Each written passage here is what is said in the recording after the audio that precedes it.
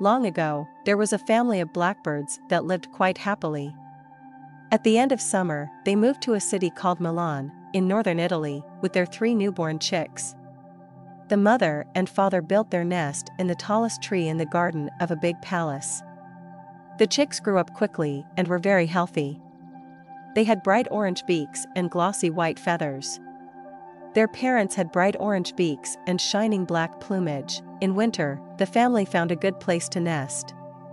It was under the eaves of a house where they could stay safe from the snow. That year, the winter was freezing and it snowed for many days. After a week in the new nest, the mother and father realized that it was becoming harder and harder to find food. While the mother stayed with the young blackbirds, the father flew around all day.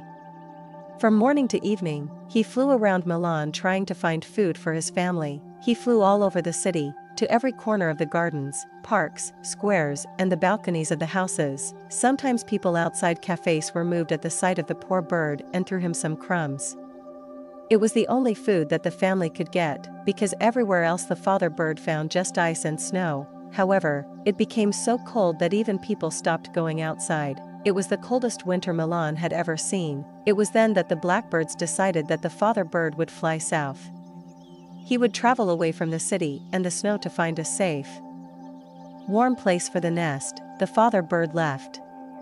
In the meantime, it kept on snowing. The snow brought even more cold.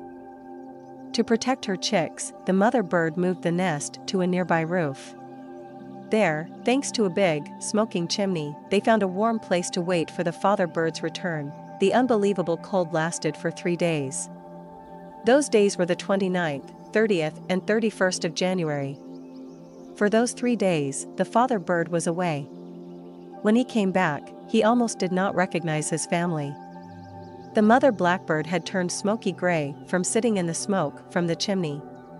The soot had made her chicks all black. Finally, on the 4th day, the 1st of February, a pale sun appeared and all the blackbirds came out of their nest for the first time. From then on, blackbirds have all been born black and white ones are just a legend. In Milan, the last 3 days of January, which are usually the coldest days of the year, are called the Days of the Blackbird to remember the adventure of the brave blackbird family.